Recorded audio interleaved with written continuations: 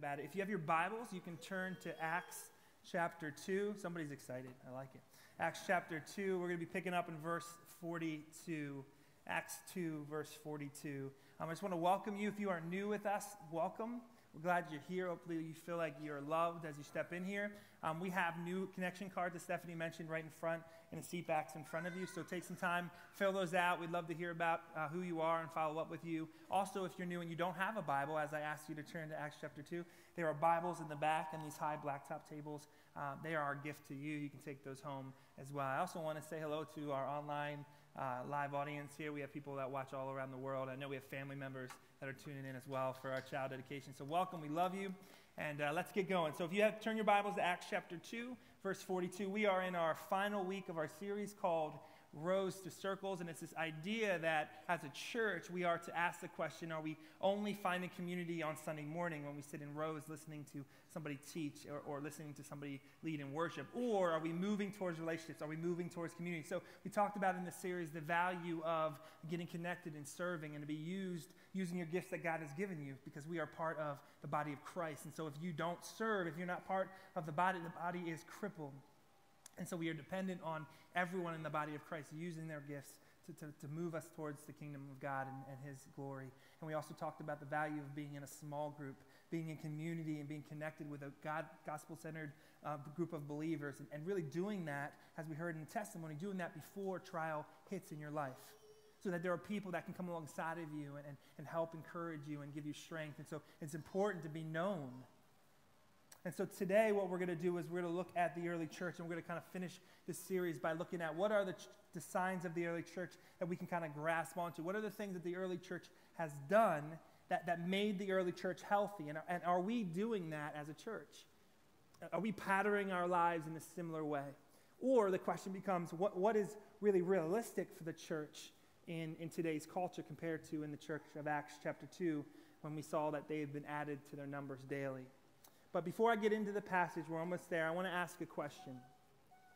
And the whole point of this teaching is to kind of measure this question based on the reality of how we actually live our lives. So here's the question. If 50,000 people would walk through this building next week on a Sunday morning, 50,000 people would walk in from our community and they would say, listen, we want to learn about Jesus. Can you teach us about Jesus? The question I have to you as a church is, are we ready?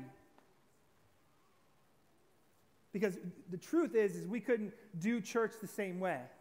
We would literally have to say, okay, where are you from? Okay, you take 100 people and you go there and you go there. And hey, every night of the week, somebody's got to open up their home. And hey, lunchtime and breakfast time, we got to meet with these people and we got to tell them about Jesus. Hey, people who've been walking with Jesus for their whole life, it's time to step up.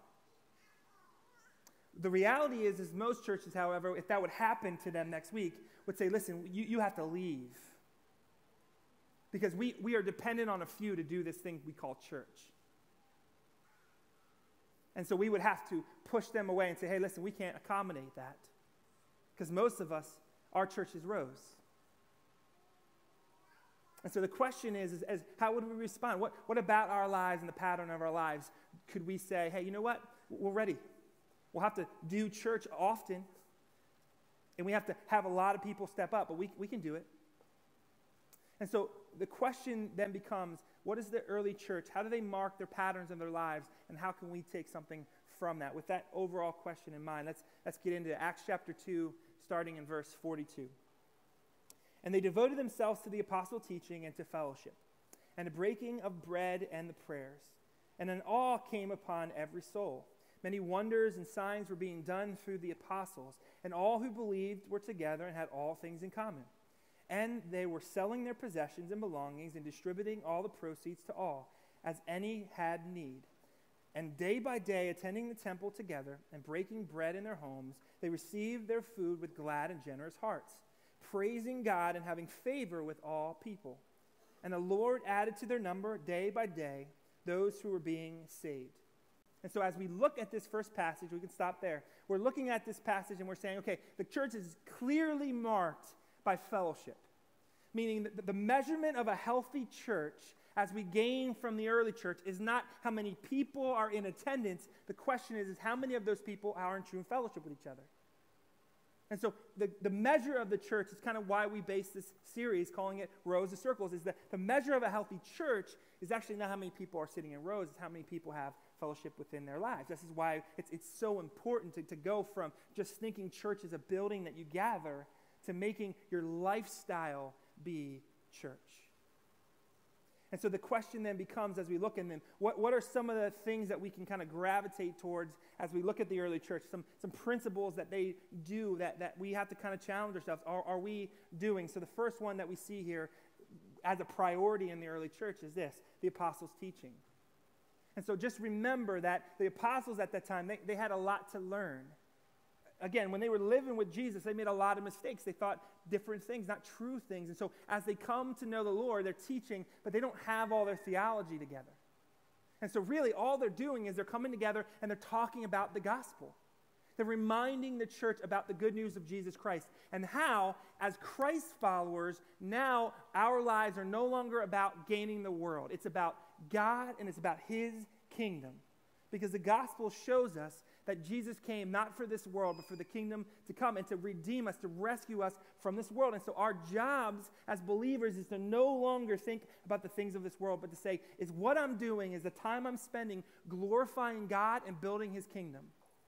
And so the gospel reminds us of who we are and who God is.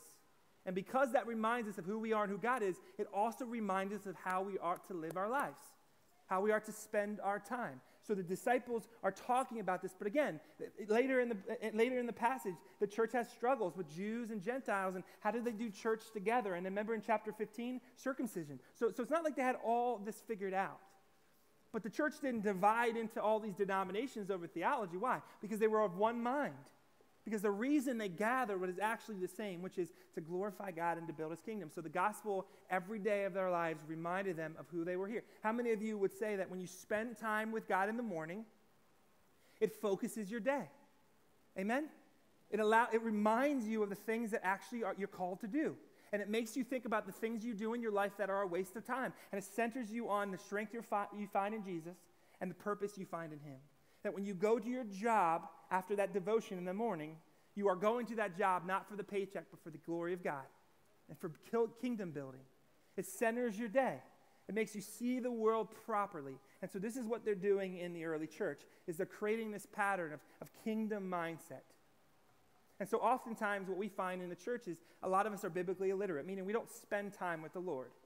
And so our patterns of how we live our lives are not kingdom focused. Like I did this with the students on Wednesday. If I would have you take a piece of paper and draw a line down that piece of paper, and I would say, everything to the left are the things you did this week for yourself, and everything to the right are the things you did for the Lord and His kingdom. How many of you would say that the left would be a lot longer than the right? Yeah. And so the gospel is to center us, to say, listen, what am I spending my time on? Who am I spending my time with? And is that for the Lord? The gospel reminds us that we are all eternal and that our value and our purpose is far greater than the 70, 80 years, 90 years that we live in this world. So the idea of, centering myself on what matters makes us ask the question, how am I spending my time? Because all of us, I know a lot of us here, we're at capacity. But the question becomes, are the things we're doing with our lives, are they for the Lord? And if they're not, can we redeem those things? Or maybe we got to cut them out of our lives. So the second thing we see that the early church does is not only have this pattern of reminding themselves of who God is and who they are and why they're here, but they also have this thing called fellowship. We get this idea of fellowship. Now, before I get into fellowship, one of the things I love about this church is we keep ourselves from being distracted by the things of this world because we are people of the book. What does that mean? It means that the Word of God is our truth. It's our anchor. And so we get together every week. We are often challenged and convicted by the truth. Like I want to premise the rest of my talk on this. My desire here when I get into some of these things that are going to be personal to you, they're not to make you feel guilty. But they are meant to make you feel convicted. So often when somebody has this platform, they're too afraid to be liked to tell you the truth. And I've given that over to the Lord. Because truth changes us. Amen? It changes us, and it's rare. So in this idea, as we are people of the book, meaning the Bible is going to say things, and I hope that you look at your wife and you look at your family and you're like, you know what, we're not doing that right now. And that it would challenge you to say, okay, we need to change the patterns of our lives because they're not for the kingdom. And so as we get into this, the thing that marks the early church is this idea of fellowship. Now, this is kind of a churchy word, so let me break this down. It's simply a group of people that are coming together for a purpose. They are united in the Spirit of God. That's what the Bible says. That they are all in relationship and they are all of the same mind, not because they come from the same background, but because they have the same mission. So it's literally this.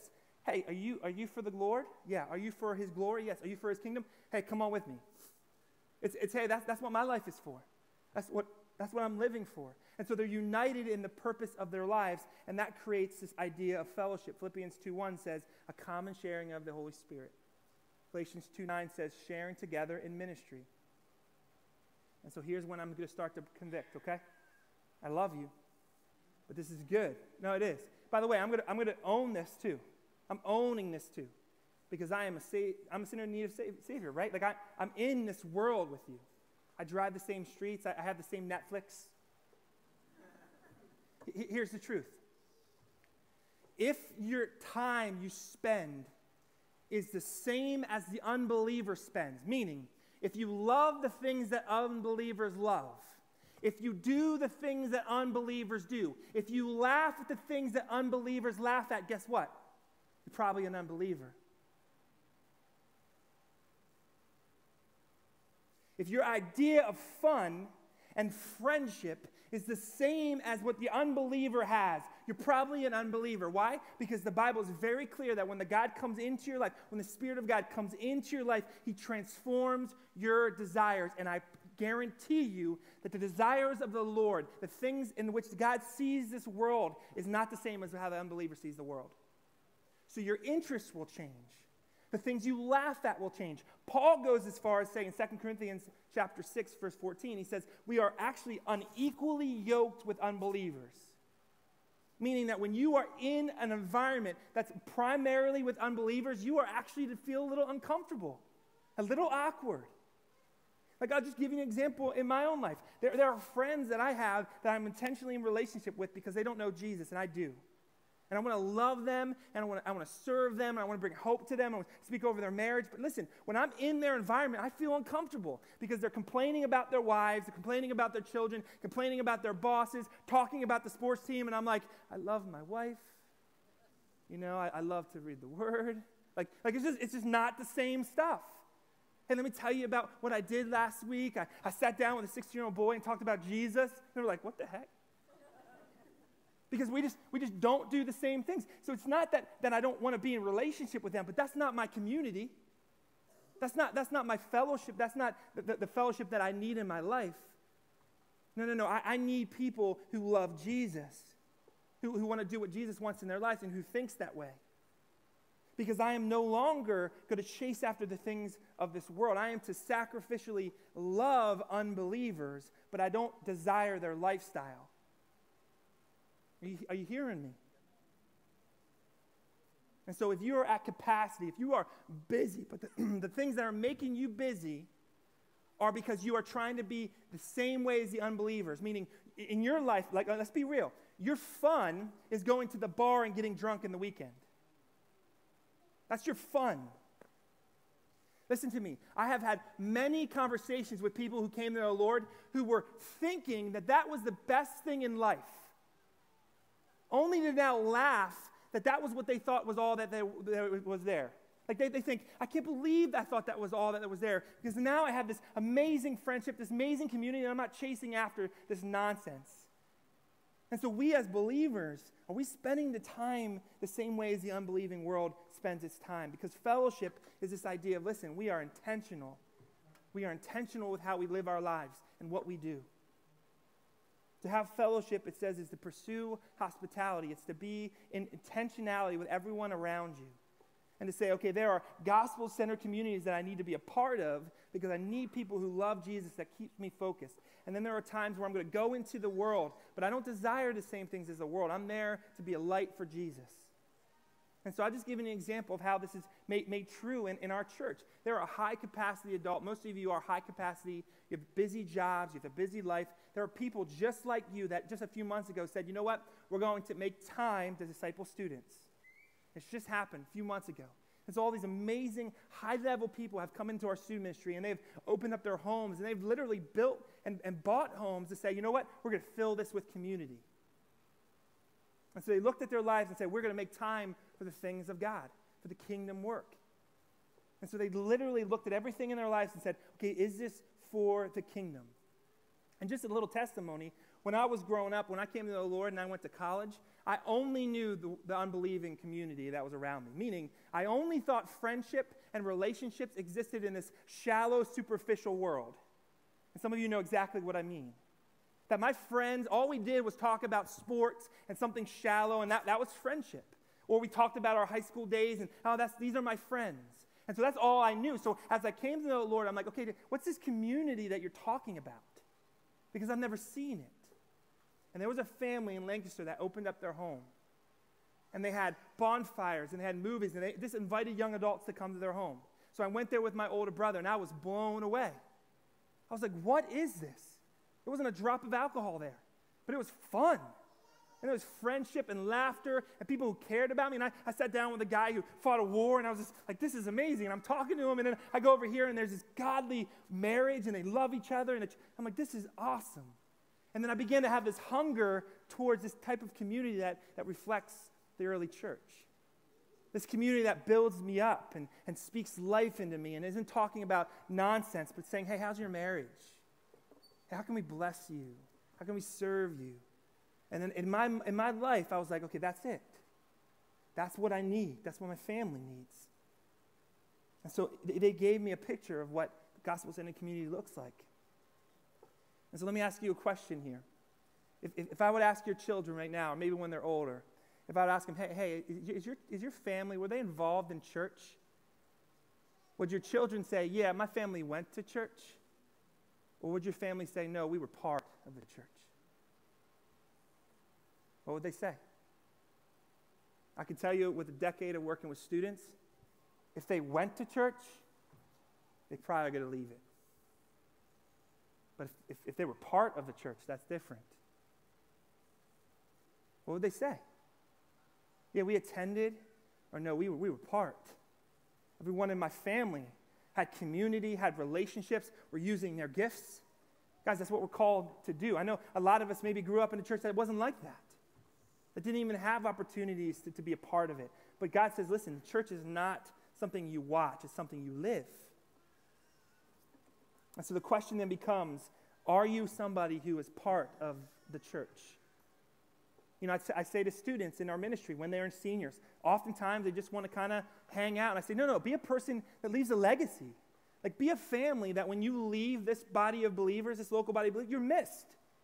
Because now we have to find another tech guy, another worship guy, another greeter, and another person with children. Because your family was all in. And not only were you missed in the church, but you were missed out of the church because you lived for the Lord. We lived for His kingdom. So what are you doing right now as a family? Identify those things. How are we living our lives? What are the patterns of my life? What are the relationships around me? Some of us right now, we grew up in a secular world, and so all of our dear, close relationships are with unbelievers.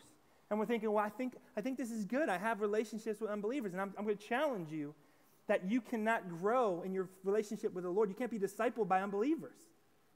You hear me? It's not possible.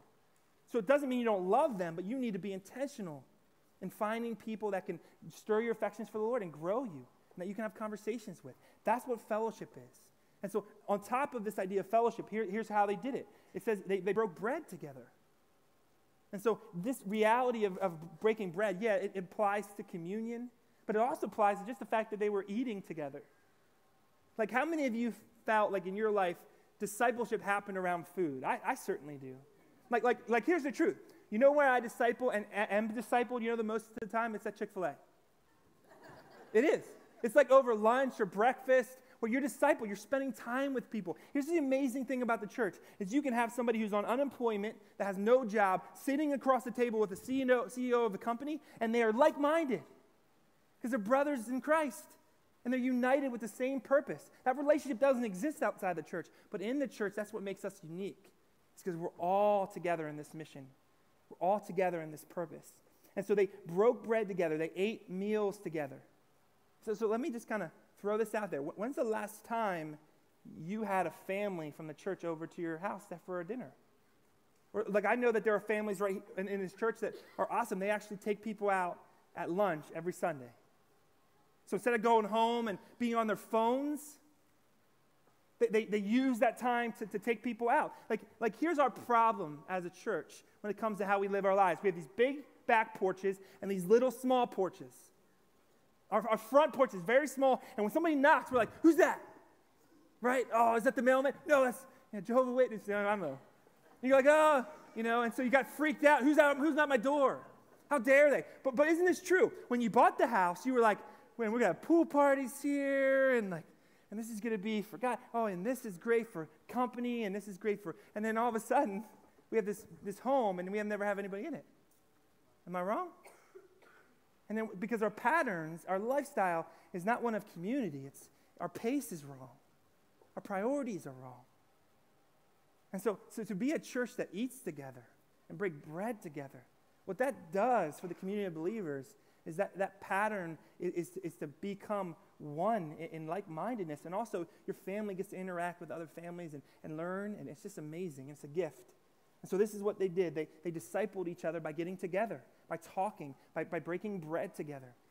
One of the things that we're going to be doing here in the next few weeks is we're going to try to, as a church, actually the next year, just like Stephanie was saying, we're trying to get events on the calendar that actually brings us together as a church. Because we're busy. And like she said, some of you have never met anybody in first service. How many of you have ever had a conversation like outside of this church and you're like, you go to Calvary? And they're like, yeah, I've been going for like 10 years. You're like, oh my goodness, I didn't know you went. Because you never see them. You never cross paths, because often we kind of come and then we leave. And so this whole idea of CF United, all it is just to say, hey, come, stay, talk, trade phone numbers, hang out, be a community, get to know each other. And so we're doing this event called CF United next week. It's at 10 o'clock is the service, 11 to 1 is the event. It's out front in the front parking lot. It is crazy what they did. I mean, we have petting zoos and blow-up toys and food trucks, and it's too extreme, but we're going to do it. It's crazy, but this is how we do things. It's just like unbelievable. But we do that because we're like, we don't want you to leave. How can we get a family not to leave here and go right to their cars? This is the conversation we're having. Because we want you to stay, and we want you to talk to each other. That's the goal. And so the idea of community is simply intentionally saying, how do we make time for each other? So I'm going to go after some sacred cows here, because I know how we spend our time. Because I struggle to spend my time the same way. Here's a sacred cow, and I'm going to premise this. I grew up playing sports, church. I grew up traveling around the country, swimming and wrestling. I played football and baseball. I played every sport you know to man. And it was my God. It was my God. It consumed my life. It dominated my time. And so that's my background here. But let me say something about sports to us. Listen to me, because I love Jesus more than sports. Sports makes a horrible God. It's a horrible God. And I've discipled thousands of kids and not one pro.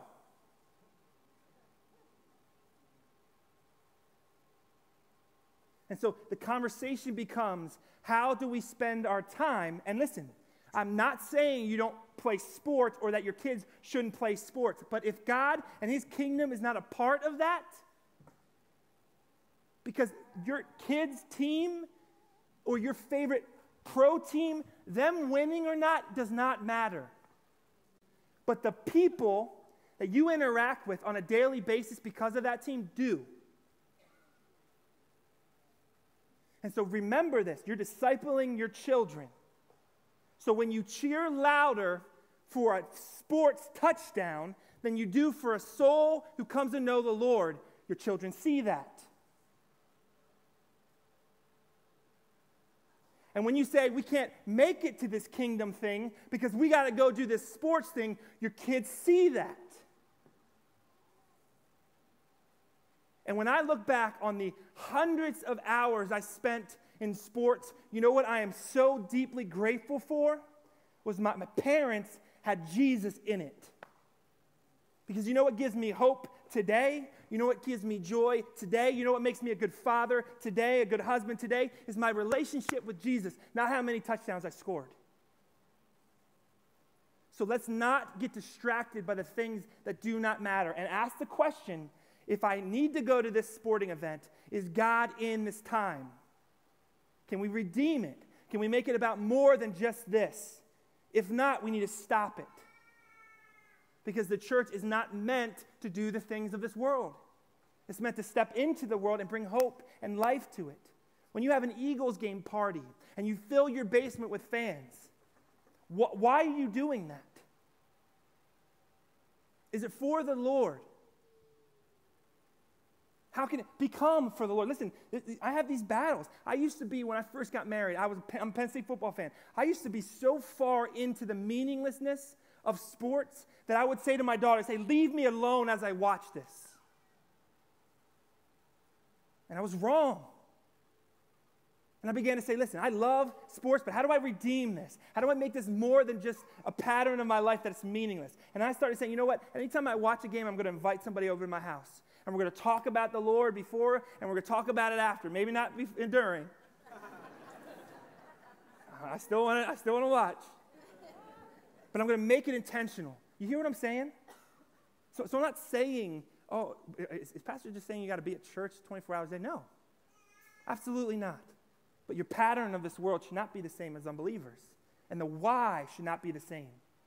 And I see so often our church value things that are not eternal with their time over things that are. And we got to stop. Because we will never experience the true fellowship with one another if we don't stop being busy for the wrong reasons.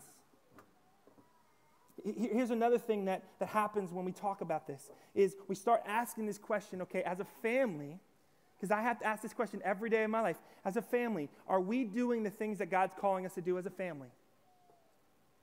And listen, I know a lot of you may say this, because I know how the enemy works. Because when you talk truth, it's convicting, and sometimes people get angry at it, and they justify it. I get it. So you may be saying, hey, you're a pastor, and you get paid to be part of the church. I get it. But I said this in first service. I promise you something. I may not always be in ministries. Maybe I'll say something that won't let me. I don't know. But my family will always serve the Lord. We will always be about the kingdom of God. And yours should be too. This is not something I'm speaking at you. I'm speaking with you here. This is so important that we examine our world and we start to ask this question, okay, how are we spending our time? And here's what Francis Chan said. I heard this a couple years ago. And to this day, I have this happen to me all the time. I mean, I'm watching my phone or I'm doing something that doesn't matter. How many of you are with me here? You're spending your time on things that doesn't matter, and all of a sudden you're like, my children are over there. Anybody? So here's what happens. He has this quote. He says this, and I say this all the time to our kids, and I believe this to be true. I believe it to be true, but I want to live this out. Here's what he says. He says, anything you do that's not for the Lord is a waste of time. Let me say that again. Anything you do that is not for the Lord and his kingdom, guys, listen to me, is a waste of time. And I believe that be true. We all are going to stand before the Lord, and he's going to say, what did you do with the gifts I've given you? And right now, I want you to ask your question. When he asks that question, what are you doing right now that has no weight on that question? There are things in our lives where we're like, I got to put down this because this matters. I got to stop spending my time here because this matters. And here's the lie that the enemy has us believing, which consumes most of our time. The enemy has us believe this lie. If you want rest and peace in your life, pursue comfort and entertainment. So we get home from work and we think, we can't do that. I just need to sit and watch TV. And the enemy says, you just need rest from your rest. And then we ask this question, why as a church, why as a society are we struggling to find purpose and meaning? Why are we rotted with depression and anxiety? It's because we're meant to serve each other, not to sit and be comfortable all the time. This is what happened in the early church. They sold their comfort to be in relationship, to be on purpose, to be on mission. This is what we hear in this thing, is this idea of, okay, we all may be at capacity, but there are dead branches in our lives that we got to cut off. Here's another thing they did, and I think this is a byproduct of true fellowship. I really do. A byproduct of true fellowship is prayer. So they prayed together. Why? Because they knew each other. They knew each other more than just a hello. So they knew when somebody was sick, or when somebody lost a loved one, or when they were going through a tough time at work. And so they knew each other to the point where they could pray for each other and bring praises and hope and celebrate with one another. I mean, that's the amazing thing about small groups. Some of you can't do the home small group, and that's okay. But the amazing thing about having a gospel-centered community in your life is that you can then begin to open up about who you actually are, what your struggles are.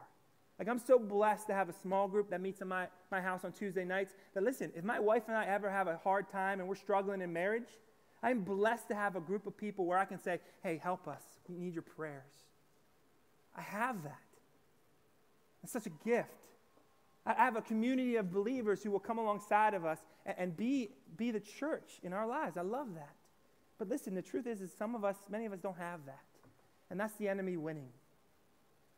Because we're settling for relationships and community that aren't godly. When God says, no, fellowship with one another is key to this thing I call church. You know, you go around the world, and most of the churches, this idea of like a petting zoo on Sunday morning, like, what? You know, they get together and pray.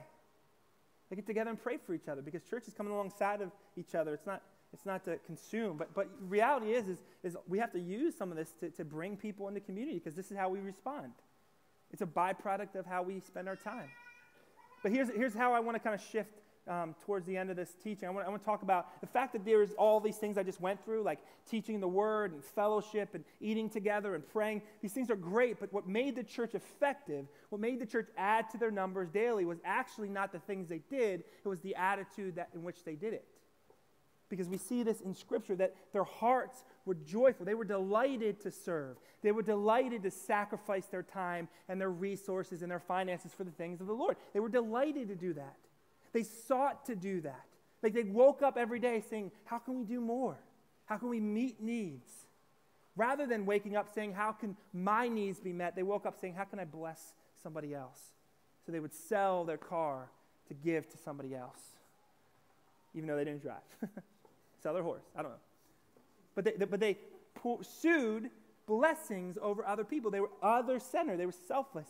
And this is the culture that they said. And really, Jesus warns us about it, doesn't he? He says in Matthew chapter 6, he says that if you pray and you fast and you do these things, but it's for yourself, like if your heart's not right, well then your rewards, there's nothing there. And so it's not only the idea of, okay, I need to serve and I need to do more. It's not even about that. It's what motivates you to do it. Are you doing it because you want to do it? Are you doing it because somebody like me guilt you into it? Because there's a difference. To be delighted to take time away from golfing, to go to the men's retreat. I don't know. There's a lot of things. To open up your family to having people over. To give up your night of watching Netflix. I mean, I don't know what that looks like, but this is what the Bible is challenging us here, is that we are to kind of act like newlyweds towards each other, where we want to be around each other. We want to be in fellowship. We want to get to know each other. This is what marks a true fellowship, true community. They weren't just together as an early church. They were unified. They didn't have affection towards one another. They had love towards one another. They loved each other. Like here's the thing. Right now, as I'm talking, because I grew up in church, I know how this works. Right now, a lot of you are just trying to figure me out. You are. Anytime you have somebody come up here and teach, you try to figure them out. You try to figure out their background, what's their agenda, because that's how our world works. So when somebody like me says, I love you, that means a lot of things. It does. But here's the truth, is that when I say I love you, here's what I mean, is my prayer for you is that you grow in your love and knowledge of Jesus Christ. That you know more of him. Because you don't need my love, you need his. So I want to be somebody that points you to him. So when I'm up here, I want to say something that makes you leave here thinking, my family needs to do more to be in community because we need to do more for the Lord. That's the goal. Not, hey, great teaching. It's no, we have a great God who's worthy of our time, our energy, our resources. And so here's what I did to kind of leave us here. I wanted to do something as like a prayer, to join together as a community for a prayer. Because I want my life, and this is kind of a selfish thing of me, I want my life to be glorifying to God. I want to do a lot for the kingdom of God. I do. And so God has me in this community with my brothers and sisters, and I want to do something good for the Lord. Amen? Like, how many of you want your life to matter for the kingdom of God? I do. And so my prayer is, how do we as a church build the kingdom of God? And the first step is we have to obey. We have to be the church that God calls us to be in order for him to be able to use it. And so this is why I'm saying these things, because these are our idols in our lives. This is how we spend our time.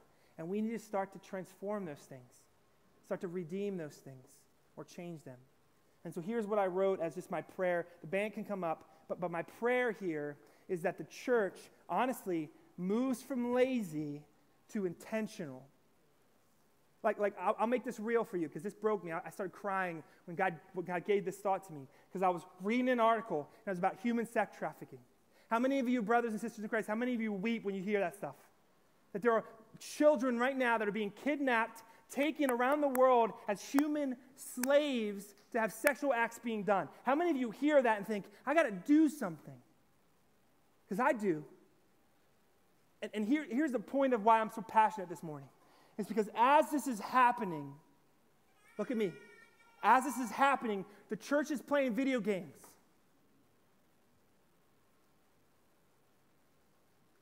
The church is binge watching Netflix.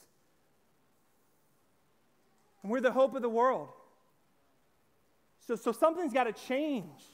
And it's us. It's our time. It's we need to go to bed tired because we're doing the work of the Lord. Not trying to be comfortable. The church was made by martyrs.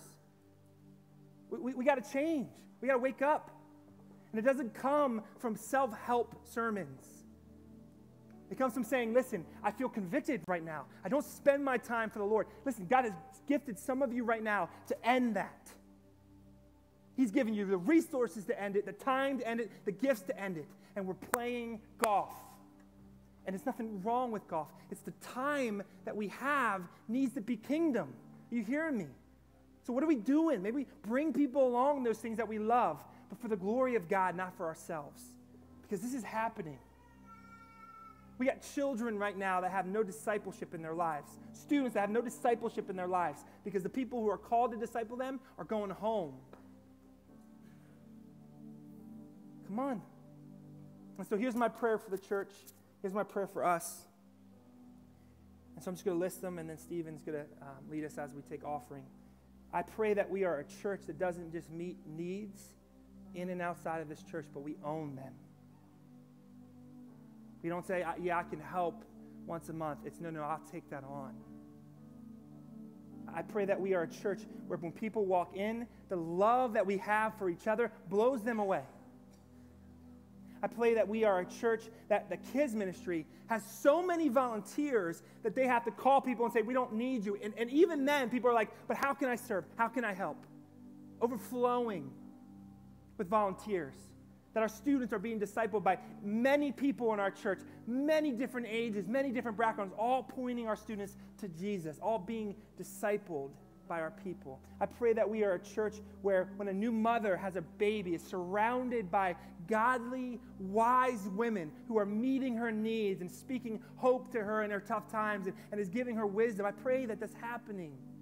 I pray that every young man here that is battling, that is surrounded by godly men, that are giving him wise counsel and saying, listen, it's okay. Keep your eyes on Jesus. I pray that we are a church where hope and wisdom, when it comes to addiction and marriage, is just everywhere. That a family and a marriage that's struggling is surrounded by godly men and women speaking life and hope into that marriage and into that addiction. I pray that we are a church that when we love each other so deeply, it is felt when people pull into the parking lot, and it's felt all throughout the community during the week. I pray that we are a church that we have to plant new small groups and new churches. And we have to have church every night of the week because we can't hold what God is doing. I pray that we are a church where when we do united events or we do events, we have more servants than we do attenders. How amazing would that be? I pray we're a church that when we have prayer gatherings, we have to do it in a tent in the parking lot because there's not enough room to hold the people. I pray that we are a church that doesn't just give, but we sacrificially give. That if there's a debt in the church, we eliminate it. When a family says there's a need, we eliminate that need. I pray we're a church, listen, that 50,000 people come next week. We're ready. We're ready. And we just simply look at each other and say, let's be the church that God's called us to be.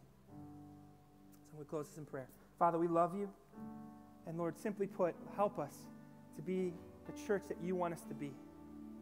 Lord, change the patterns in our lives right now that are not of your kingdom and not of your will and your purpose, Lord. Help us to do all things for your glory. Lord, I pray right now for the gifts that you've given the brothers and sisters in this place, that they are not using for you, Lord, to fight back the darkness, that they change, that this message resonates with them, that the Spirit of God, that you convict them until the patterns of their lives change so that they're kingdom patterns. Lord, I pray for blessing over our offering, blessing over our events next week, our conferences. Lord, I also want to lift up and praise those right now that are doing this, that are working full-time jobs but are being in the church and being obedient to what you've given them. I think of Steve and the team behind me and all the gifts that they bring, and they sacrifice their time on Thursdays and on Sunday mornings so that they would glorify you with the gifts that you've given them. Thank you for them. Thank you for the servants all over this building right now.